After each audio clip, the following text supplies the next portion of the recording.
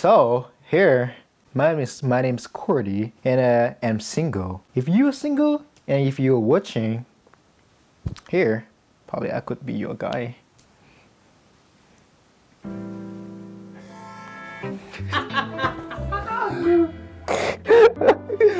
No, cut it. I don't like it.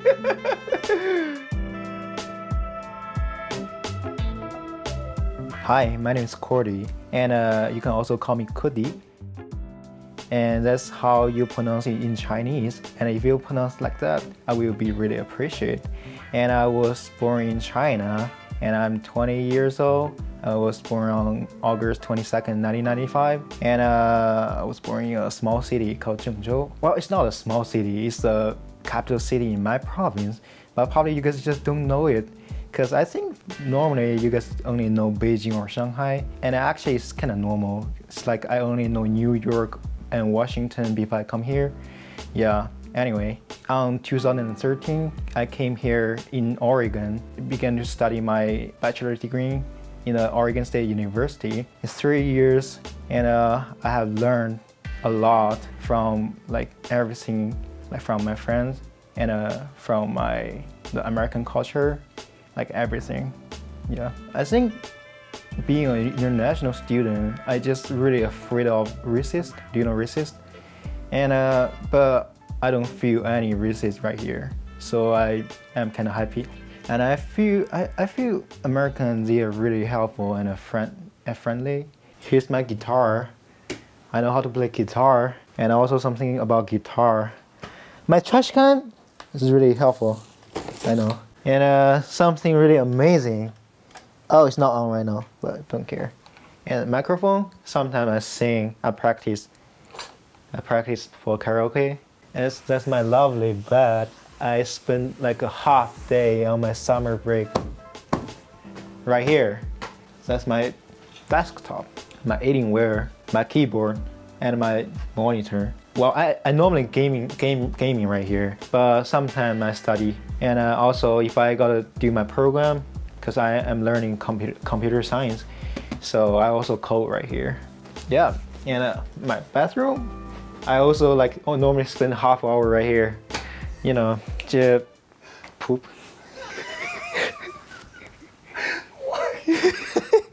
Really? You want to share that with the whole world? No, I don't want to. Cut it. So the hardest thing for me that coming to the America, I think they have two parts, language and culture. But actually, language is the hardest thing only for me, because I don't think culture is really hard, since I love American culture. Probably, if you ask me why, I would say I love pizza or hamburger. Yeah, and also turkey, yeah. Turkey is a good thing. Language, I spent 3 years here and I still cannot speak English very well. But culture, I think I'm really addicted to American culture. I like it. I know Corvallis is a small town, and people always complain, like not everybody, but like some young people, they always complain, oh, it's kind of small. Oh my God, the market is kind of far. I know they will prefer the big city like San Francisco or Los Angeles, but I feel Corvallis really fit for me. I love the weather here. I love the people here. I made a lot of friends right here, like Jeremiah, Jimmy, Joe. They are my first couple of friends that I made right here. So I desire have a wife someday in the future, cause I feel kind of tired be alone. And if someone can go with me or go along with me on the rest of my life, I would be really appreciated. I feel my father didn't treat my mom well, so I don't want to do that. I will do like something opposite. Yeah, that's what I've learned from my family. I know it's kind of weird, but that's true.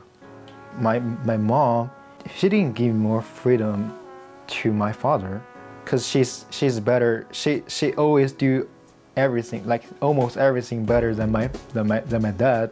And then they just argue to each other. And I also want to treat my wife well, because my father, he always argued to my mom, and sometimes, you know. So I really want to treat my wife well. Yeah, I want her happy. So this is Bowen, my first Chinese friend that I met right here, and he's from Shandong, another province, and so he's my best friend right here. Yeah, we always help each other. Like normally when we gotta eat dinner, and Bowen always pay for that. Yeah, he's a really good boy.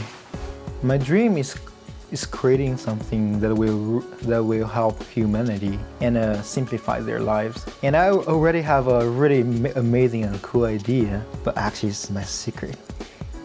So you probably will find out in the future.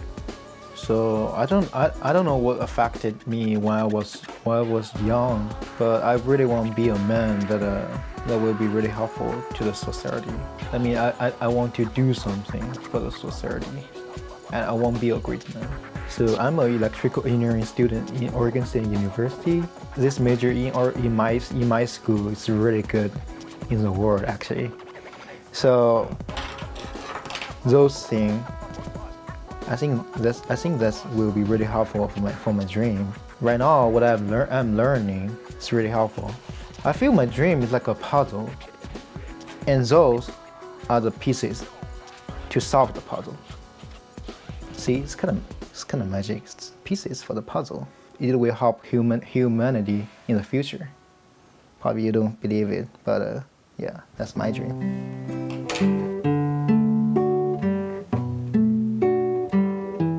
Here's my plan. After graduating from the Oregon State University, and I will go to get my master's degree. And after that, I would go to a big company like Intel or NVIDIA, and then be a leader of a small group or a small team and get well funded to invent what I want to in my mind, probably that will change the world. And somewhere along the way, find my wife and create my family.